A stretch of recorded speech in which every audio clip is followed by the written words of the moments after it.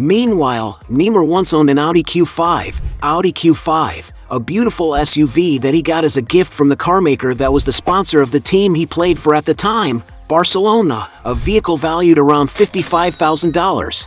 Upping the ante a bit, he once had an Audi RS7 Sportback Performance, which was another humble present that he got from Audi while playing for Barcelona. This time the pampering was a little more expensive, fluctuating around $120,000.